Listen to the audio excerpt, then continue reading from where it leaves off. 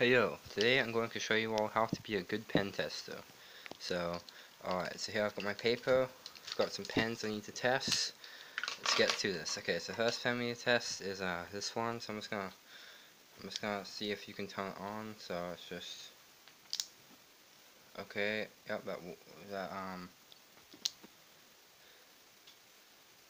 definitely works. So now we can just test the pen. And as you can see, this pen works. So it's one pen down. Let's test another pen. So we have this pen, and now I'll turn this one on. As you can see, it does not want to turn on, so this pen does not work. So we don't want this pen. Okay, let's try this pen. This pen here, try turn it on. It turns on. That thing there comes down. Does it work? Yes. Okay. Good. So here I've got another pen. You can turn it on. Alright, it works. Alright, let's try right with it.